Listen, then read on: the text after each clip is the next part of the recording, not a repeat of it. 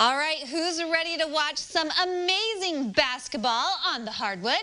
The world-famous Harlem Globetrotters are coming to State Farm Center next week. And joining us now is Zeus McClurkin, who plays forward, hanging out with us today. Thank you for being with us. No problem. Thank you for having me. How's it going? Oh, it's going great, and it's even better now that we get to visit with a Guinness World Record holder Globetrotter. Five-time world record holder. Oh my word. Okay, well, let's talk a little bit about those Guinness World Records. What have you got records for? Yeah, so sometimes I forget them, but I have the record for the most behind-the-back three-pointers in 1 minute, the record for the most bounce three-pointers in 1 minute, the record for the most slam dunks in 1 minute, the record for the most consecutive alley-oops, and the one I'm most proud of, the most blindfolded dunks in 1 minute. I made 8 dunks in 1 minute blindfolded. Oh my word. I have no idea how one goes about doing that, but congratulations. That's so exciting.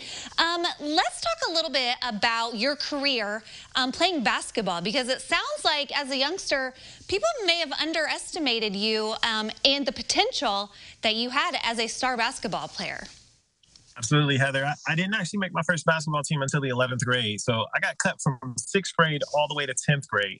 Then the summer of 10th grade, a miracle happened. I grew 5 inches over the summer, so I was finally tall enough to play. But a lot of my coaches and teammates said I was too nice and I smiled too much. I had a guy go as far as to tell me, all you ever do is smile and dunk, man. That's all you do. And today, I get paid to smile and dunk. So it worked out for me. So I tell kids, if you're a nice person, stay a nice person. Don't let people try to change you and tell you that you got to be mean in order to make it in this world. Look at that smile right there. Like, that'll get you far in life. You know what? They should give you a Guinness World Record for the best smile, because that looks very nice. How, though, were you able to keep going and persist at playing basketball when you kept getting doors slammed in your face, door after door? Because I would think that would be very challenging to keep motivated to play basketball.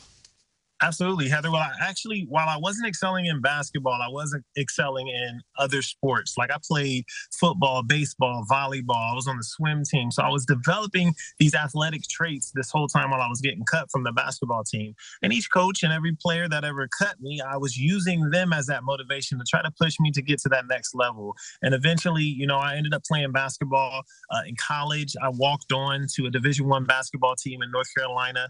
I played overseas directly after that, and that's when I found out about a team called the Washington Generals, who famously loses to the Harlem Globetrotters, and that was my introduction to the Globetrotters. I played 1 season against the Trotters, and that was when I fell in love with them. I saw everywhere that the Globetrotters go, they're the hometown team, and I wanted to be a part of that. I wanted to be a part of the group that comes to Champaign, and when I get a high five, you're not faking me out. I'm actually giving you the high five, and we're enjoying our time together.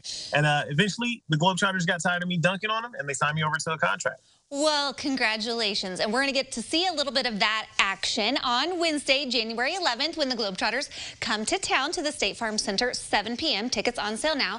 Let's talk about what a Harlem Globetrotters game / show experience is like. Yeah, so at one of our game shows, you're going to see high-flying slam dunks. You're going to see half-court trick shots. And most importantly, crowd participation that's really unrivaled in sports. Like, we'll come up into the stands there, and we might, sit beside you, shoot a trick shot from beside you, eat your popcorn, because we get hungry during the game too.